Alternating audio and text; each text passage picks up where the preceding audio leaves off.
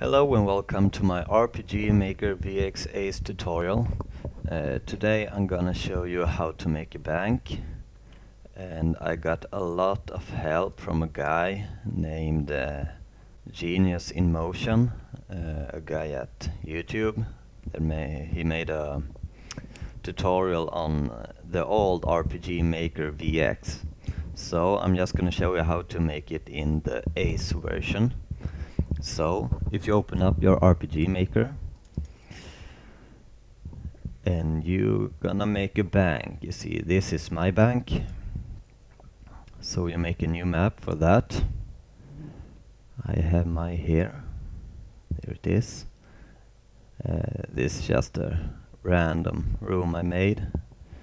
So you can make whatever you want. When you make your bank room, make a guy, and then we can pick, where are you? You can pick that guy. So first you wanna do, when you make a new event, go to variable operation. Make a new one, and you have to remember which one it is. We're gonna make 4. I take this 4, number 0021 and 22, 23 and 24. You're gonna name it like this: cash in hand. The second one you name cash in bank. Make this small, and deposit, and the fourth one withdraw. Apply. Press OK. Now just cancel this one. Cancel. So now we have set 4 different variables. You can see this 4. Cancel. So the first thing, when you talk to him, he may ask you, I can put this onto welcome to my bank. How may I help you? Press OK. Then you make a new one here. You go to variable operation. You pick the cash in hand. Mine is 0021, cash in hand. And substitute, and you go to game data. You click here, and this other, you go to currency, press OK, then OK. So you make a new one here. Display choices, and you will type withdraw, deposit, balance, and leave. Make it choice 4 when cancelled. Is choice 4. Press OK. Then you wanna make a label at withdraw. If you press withdraw, you make a new label. Withdraw. Yeah, press OK. So what it makes is, if you like press at balance, you can make jump to label and you type withdraw and it will jump back here to withdraw. So below label you will make numeric input processing in the first section here. You pick the variable withdraw and set the digits to 6, for example. You can set it to 2 if you want. It's 2 digits, which means you can just withdraw like 99 gold.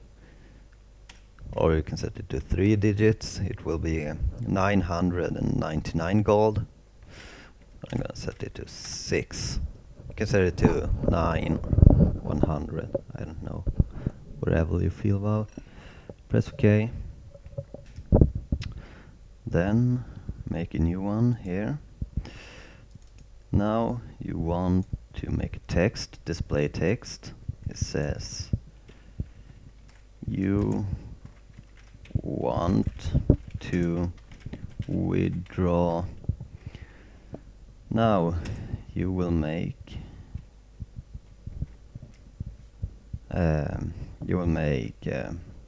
backslash v.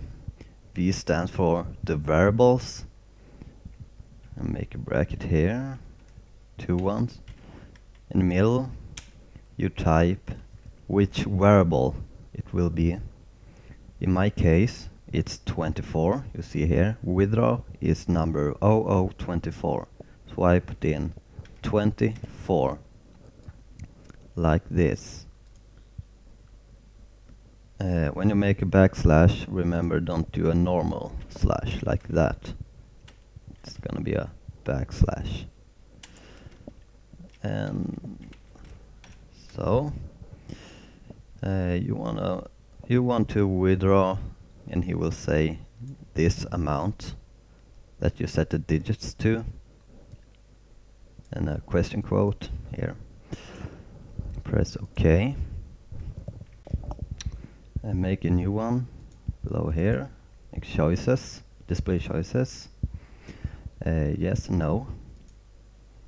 So you said you want to withdraw the amount you have asked for, and when you press yes, we'll make a new conditional branch.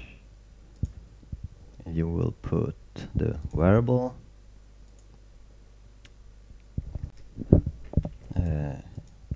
let's see, you pick the cash in bank.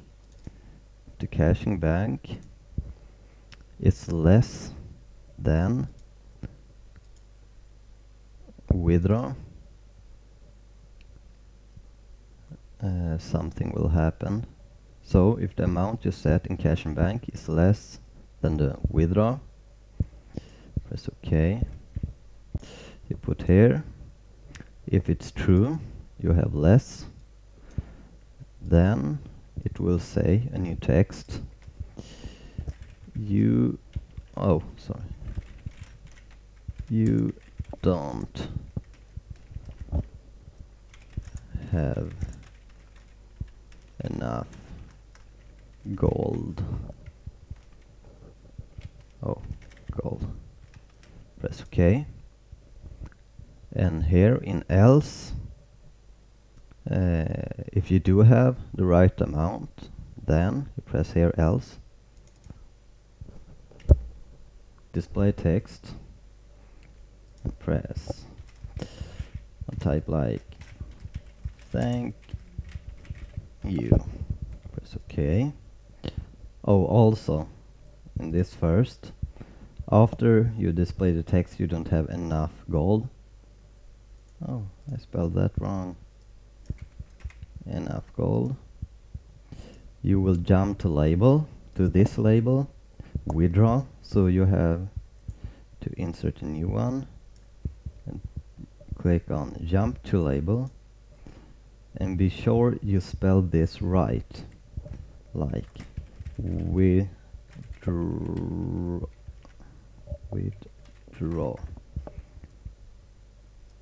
Check it, so it's right. WITHDRAV. Okay. So if you don't have enough gold, it will jump to this withdraw, and you can, it will like loop this. So here on else, you will say thank you,